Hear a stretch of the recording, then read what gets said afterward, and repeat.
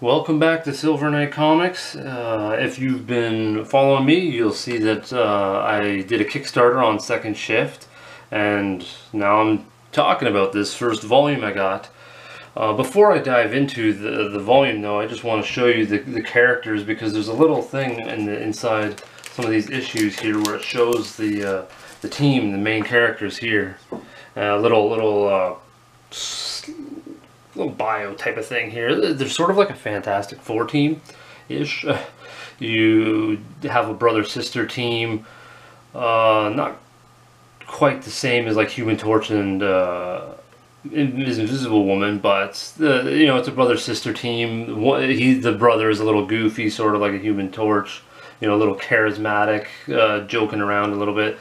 I guess the main guy sort of reminds me of Mr. Fantastic, just in sort of appearance-wise. He's slender, clean-cut, that stuff. So he sort of reminds me of Reed Richards.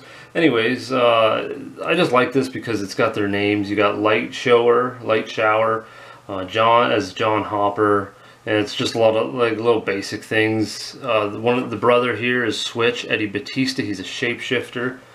Then you got Spree is Sarah Batista, superhuman arm speed, and then you got Anne Shepard as Focus, flight, and hyper intelligence. So they all sort of apply to each other with things that they can do. So it just makes a good team, and it's sort of, so I find this series sort of like, I would say like traditional-ish, like Marvel, I guess, with the team sort of thing going down, but it's also more. Wait, did I say traditional? Yeah. Traditional, anyways. Yeah, it's but also more modern as well. They have a bit more modern twist. It's a bit more dark, not dark, but maybe just violent. He's definitely dark and violent, the main villain in this volume. As you can see, he's quite mysterious. There's I learned about him, so I know that like his power feeds off negativity. So, in this beginning, there's the opener here. In this beginning, you see like that he feeds off of negativity, and that's what sort of projects, makes him more powerful. As you can see, like all these voices surrounding him, and he's picking up the negative energy and stuff like that. So he's a pretty unique character. I almost think that's sort of a metaphor of how like we are today, people picking up negative energy and then flipping it back into the world. But as you can see, the results of it, he doesn't take some of these customers and knocks a tooth loose. He's a pretty good villain. I liked it. He's just very mysterious and raw, so it's very unique, I would say. And then we dive into just a little background of what the heroes are doing, what their purpose, what they feel like they're bringing. So you dive into that a little bit in the story in this first chapter, or the first issue of this volume. So you get to know them a little bit and their powers. Good introduction, a good introduction to their character, of like who they are and the Second Shift and all that. So issue 2 is where you go into like their jobs, their background, is like their personality, because that's what they are. It's the Second Shift is their hero role. They go out at night and do all that, the hero stuff.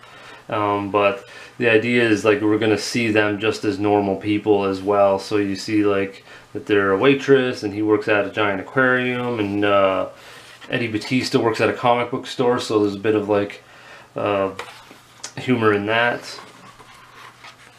So it sort of just gets you to connect with the characters as just individuals, and then how they turn out later. But that's sort of the introduction to them as just normal people in this second issue. This is where you get the first meeting, and you get some. This is where I really like some of the artwork that you get to see, the vibrancy, the colors, and all that stuff. There's some of the uniqueness in the artwork, what happens to some of the characters when they meet the villain and everything. And that's the end of the second comic. So what I like about this is like as it picks up, the story gets more intense, the villain gets more intense, the art gets more intense as we go through issue 3 and 4 and so on. So I don't want to like go through it all, just in case you guys are interested in checking out Second Shift and Accidental Aliens. So I don't know if I'll really go through the ending. There's a nice piece there. but you can see like how the way the art is and how vivid and vibrant it is. It's really nice stuff. And then at the end of this volume, issue 5, is where you get the big battle and everything like that. So it's pretty cool, but like I said, I don't want to entirely spoil it for you, just in case you guys want to check it out.